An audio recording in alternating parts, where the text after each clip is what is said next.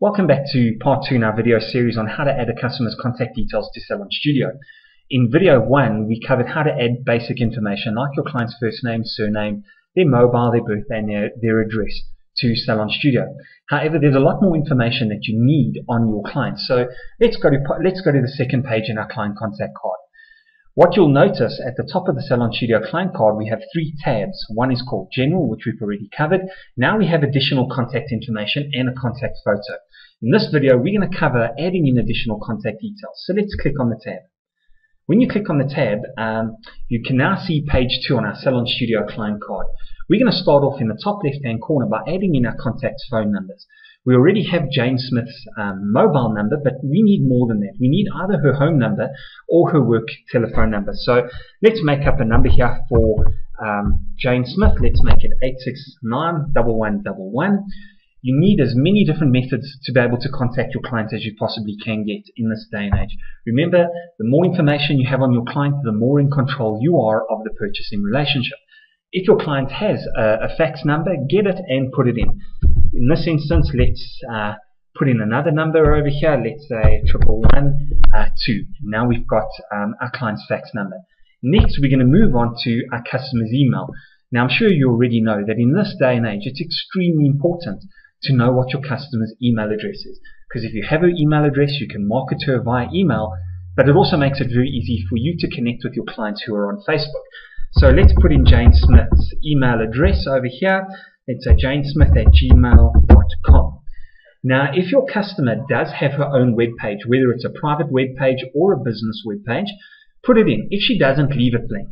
In this instance, let's say that Jane Smith has her own email, her own website, and it's janesmith.co.za. Very, very important to know. Next, we're going to move on to some additional contact information. We're going to look at our client's gender. Click on the drop-down box. In this case, Jane Smith is not a male, she's a female, so let's change it. Ethnic orientation, very important to know from a marketing perspective. Let's pretend that in this instance, Jane Smith happens to be a colored lady. And if we go to the next drop-down arrow, let's pretend that her home language happens to be Afrikaans. We did put in, on video 1, we put in Jane's wedding anniversary, so we do need to specify that Jane is married. However, if she was single, we could put in that she was single. Next, we're going to focus on our customer's rating. In Salon Studio, we've provided you with an extremely powerful way to help you manage and understand your clients. In the top right-hand corner of Salon Studio is our customer rating system. Every time you load a new client to Salon Studio, that client will get a score of 10 out of 10. 10 is good and 0 is really bad. Now what happens is, as you begin to use Salon Studio Scheduler on a day-to-day basis, if Jane Smith comes late for her appointment, if she keeps cancelling appointments, or even in the worst thing that a client could possibly do, is to make an appointment and on the day to just not pitch and not tell you that she's not coming. If Jane Smith does any of those, Salon Studio will automatically lower Jane Smith's score. Now the minute that Jane Smith gets to a 5 out of 10, if you look in the bottom left-hand corner here on Salon Studio, you'll notice we have a folder called Challenging Clients. When Jane Smith gets to 5 out of 10, Salon Studio will automatically move her to this Challenging Client category. The challenging clients are essentially a problem client group. So at the click of a button, you can find out who are all your problem clients. You can then begin to figure out who they are, why they're messing you around, why they keep coming late, what treatments they're tied to, what therapist they're related to. And from there, you can either get rid of the customer or you can fix the problem by implementing new management structures and procedures inside your salon. So please make sure you use this and you pay attention to this grading system. Next, we're going to go on to our censoring or our spam filter.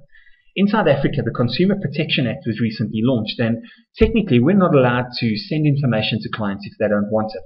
So in this instance, let's imagine that Jane Smith happens to be a sensitive lady who doesn't want to receive a birthday SMS. We can then click on this little box, and Salon Studio will not allow you to send an SMS, a birthday SMS, to Jane Smith.